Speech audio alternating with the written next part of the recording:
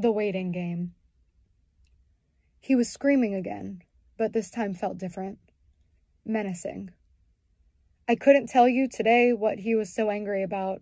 I didn't even know then. I never knew. By this point, I had stopped trying to guess.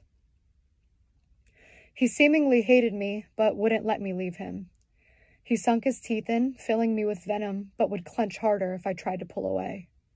He ignored my calls if I wanted him near, but he would stalk me when I wanted him gone. He would tell me he was done with me, but then destroy any chance of me forming a new relationship. It was made very clear. I was his property. He was seething again, but this time felt different. Fatal.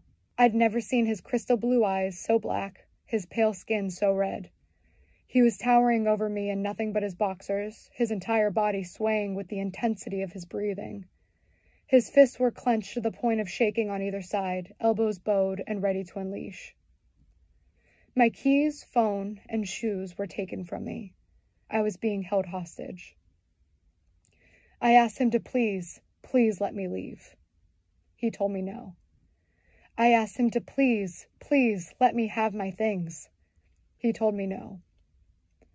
The door behind him led out to the alleyway that our apartment shared.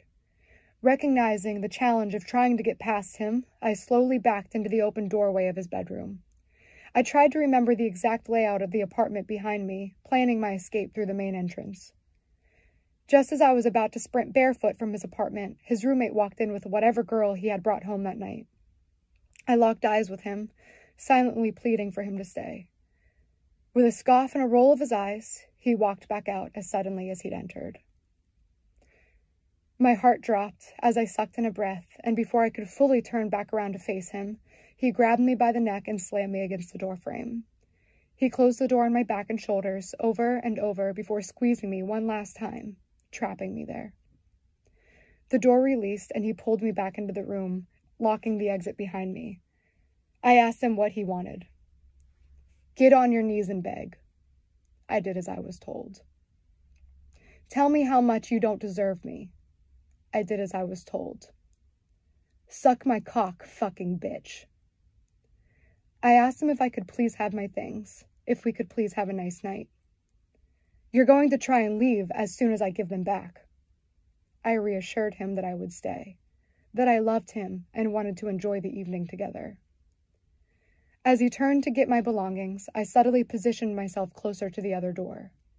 The moment he placed them in my hand, I sprinted with everything in me outside, across the alleyway, and into my apartment. My room was in the basement, so no one heard me enter. No one heard him enter.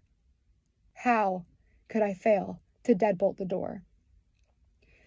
I crawled into my bed and pulled the covers to my chin, trying to disappear into the darkness. As I saw his silhouette looming in the doorway, still in nothing but his boxers, I told myself, "You're going to die tonight."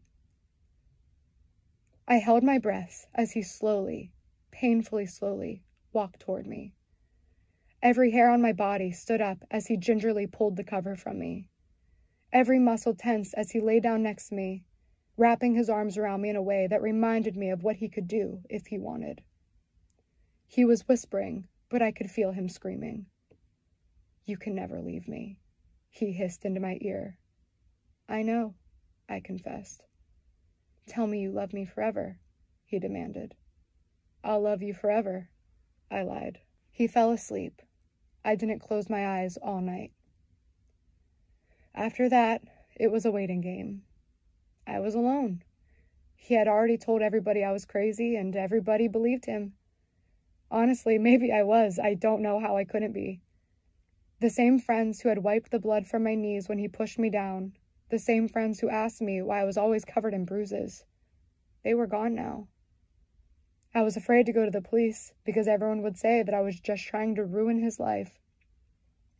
So I waited. I waited, and I graduated, and then I was free.